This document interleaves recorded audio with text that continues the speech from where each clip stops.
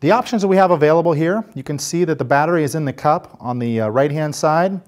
This one happens to be charged. You can see that there's no indicating light blinking. If I wanted to charge the battery that's in the unit now, I simply depress the two buttons, pull it out, and plug it in.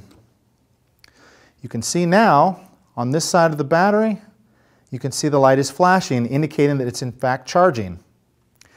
If I would rather charge while the battery is inside the unit itself, I simply take the cable, happens to be the same cable that you plug into the cup for charging the batteries, and I plug it right into the device here on the right-hand side, and now it's going to give me an indication that we're charging.